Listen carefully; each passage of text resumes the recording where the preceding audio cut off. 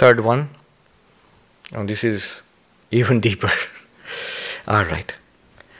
Pratyaksham apyavastutvad vishvam nastyamale tvayi rajju sarpa iva vyaktam evam eva layam vraja. What did he say earlier? You are detached from the entire universe, first. Second, the entire universe is in you. Third, the entire universe is not in you.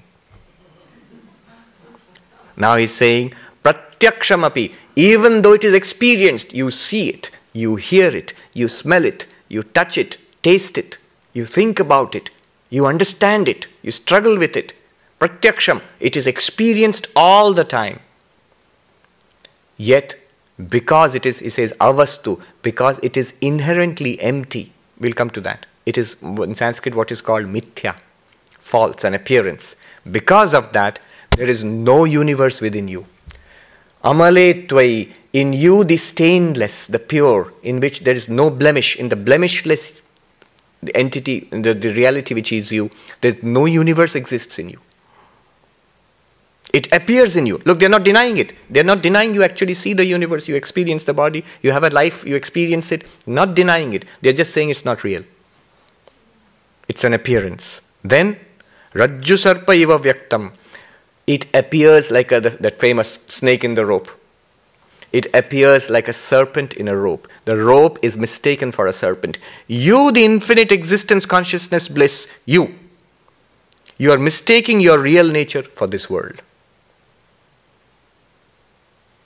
This world is none other than Brahman. This world is none other than you. You do not know that. You know it to be a universe and people and a life of suffering and strife, ambition and success and failure, the little stories of each of our little personal lives.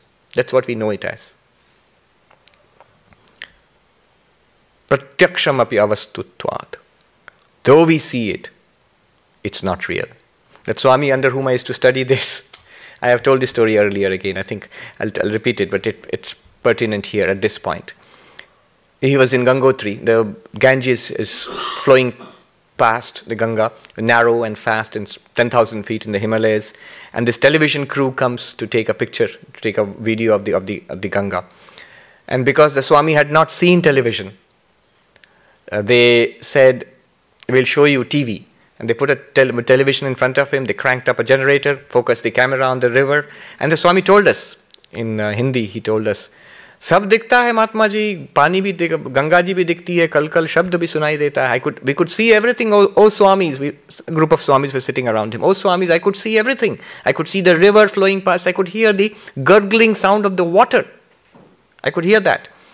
Then I asked the director of the film crew, the TV crew, "Sir, can you give me a glass of Ganga water from there? Can you, ek gilas Ganga pani dijiye, can you give me a glass of Ganga water from the river?" And the director laughed and he said, "Oh Swami, how is that possible? It just looks like that, it's not there. Dikhta hai nahi in Hindi. It's very powerful there. It looks like that. There's no reality to it." And then the Swami, I can never forget, he looked very piercingly at us. We were sitting at his feet. "Oh Swamis, oh monks, look around you. There's towering peaks, glaciers running down, the pine forests around, and the river flowing at our feet.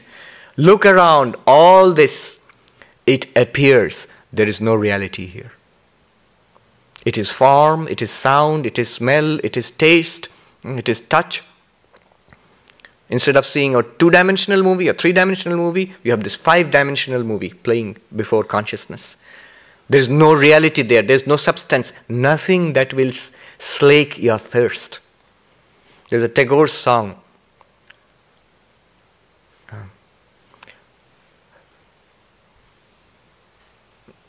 I think it's Dhananjay Bhattacharya's song. I've forgotten the source. Anyway, the song goes like this, that sitting on the banks of the ocean of nectar, of an ocean of nectar, sitting on the banks of the ocean of nectar, they die of thirst, O my Lord. They do not turn around and see. They scrabble in the hard sand, trying to get a drop of water to quench their thirst.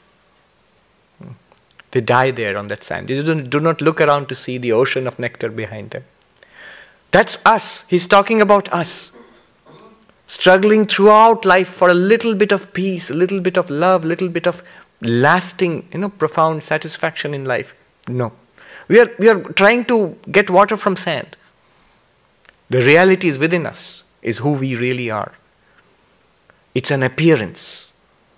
The universe appears in thee. It's an appearance, it's not real in itself. Technical point here before I go on. Definition of falsity in Advaita Vedanta. How do you define what is false? That which borrows its reality from something else is false. It does not have reality of its own. It's like saying, who's not truly rich? Looks rich, but is not rich. It means credit cards. You borrowed your wealth. I have borrowed my wealth from others. I look rich. I act rich. I buy rich. But I am not rich because it's all borrowed. So I am not truly rich. All that appears seems to exist. Its existence is drawn from Brahman, that infinite existence which you are. It's borrowed from the universe, borrows its existence from you and appears before you. Vivekananda says, things are dead in themselves. We breathe life into them. Then either we chase them or we run away from them. It borrows its existence from us. That which has borrowed existence is defined as false. False is not non-existent. There's a difference between existent, false, non-existent. It's like this. It's a difference between telling the truth, telling a lie, and keeping silent. Telling the truth is saying it as it is. That is the existence. That's compared to Brahman, the reality. On the other hand, is not saying anything, keeping silent. That is non-existence, nothingness. But the false is neither of these. When somebody tells a lie, that person is actually speaking, is saying something, not keeping silent. Is saying something, but telling an untruth, telling it as not as it is. Similarly, that which is false, the universe of appearance, is not non-existent. It is not truly existent like Brahman. It's a mixture of the two. It borrows its existence from Brahman and then plays out before us. So here is the point I want to make. A little bit of logic, borrowed from a philosopher who lived 2000 years ago, Nagarjuna, the great philosopher of Shunyavada, the school of void, Buddhist void. The logic goes like this. Hold on to the idea that the false, the appearance, the mithya, literally Sanskrit word mithya means false, is borrowed existence, right? That which borrows existence is not either existent nor non-existent. That is the false. That which we cannot say it really exists. Brahman only really exists. That we cannot say it does not exist because it appears to us. How can you say it does not exist? It's not the truth. It's not silence. It's in between. You hear it, but it's not true. You see it, it does not exist. So that which you cannot say that it truly is, that which you cannot say that it is not, that mixture that neither exists nor can you say it does not exist, that is the false. Hold on to that. Now the logic goes like this. When you say borrowed existence, in normal circumstances, borrowing something is very simple. I mean, who borrows? The person who does not have it. Follow this logic, it's very interesting. The person who does not have something will borrow. So who borrows money? A poor person borrows money. Who is a poor person who does not have money? Borrows money. So the poor person does not have money, borrows money. It's simple. But when it comes to existence, the thing becomes very interesting. The question is asked, what sort of entity can borrow existence? What sort of entity can borrow existence? The truly existent need not borrow existence because it exists. Brahman, God, the ultimate reality, need not borrow existence because it exists. And that which does not exist, non-existent, cannot borrow reality because it doesn't exist. How can it borrow reality? Somebody who does, a non-existent man cannot borrow money. Similarly, a non-existent entity cannot borrow existence because it doesn't exist. How will it borrow anything at all? It cannot do anything. So that which borrows existence cannot be ultimately truly existent. It cannot be non-existent. It can only be neither truly existent, nor non-existent, in between.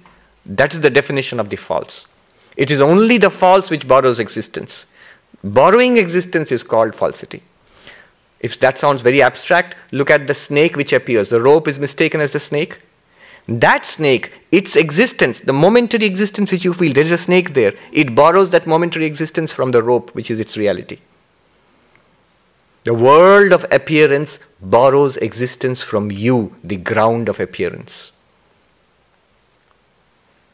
Meister Eckhart, the great mystic, Christian mystic, Catholic mystic, he called God the ground of the universe. God is the ground of the universe, upon which the universe subsists and upon which it appears, but in which it really is not, Aṣṭāvakra is saying. And that ground of the universe, you are. Not individually, that one reality, you are. That's your reality. Third one. What in one Sanskrit word, what shall we call it? Mithyatvam, falsity of the world experience. The world is an appearance. In what? In you, the reality. The fourth verse, the last one this evening, is a consequence of these three. Remember these three. Non-attachment, asangatvam. Ekatvam, oneness of the universe, you. Mithyatvam, the non-reality, the unreality of the falsity of the universe which appears in you. First stage, you're completely detached from the entire universe of experience. First stage. Second stage, the entire universe of experience is in you. It's not different from you. Third stage, that which is in you, which appears in you, is really not in you. It's an appearance. Only that one existence, consciousness, bliss is, truly is. That's what you are. Knowing this, let this universe appear. Let the game go on. Let life go on. Birth and death, success and failure, all of them, let them come.